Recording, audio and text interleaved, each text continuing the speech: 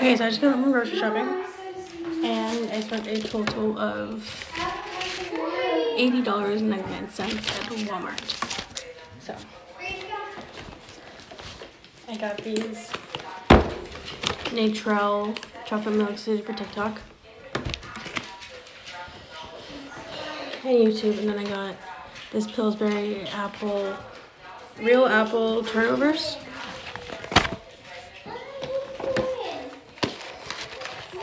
Ghost, monsters, and pumpkins. And then country biscuits, cinnamon rolls, and then flaky rolls. Those are all 3 for $8. And then I got 6 of these craft dinner cups because they were on 6 for $9.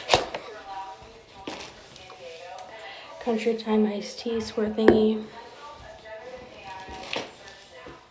A lemonade, which I think I have one of these, but I don't know where it went. So I got these because they were on 2 for $3.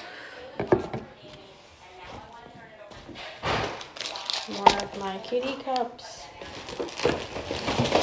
Pack of sanitary pads because I have a trip coming up and I need some more. 2 bottles of Great Value Coke.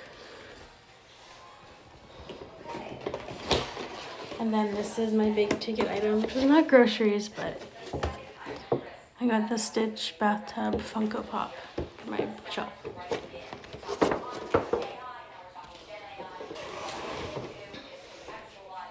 And that is all of my groceries that I got for $80.99. There are some discounts in there as well, but yeah, that's my Walmart grocery haul.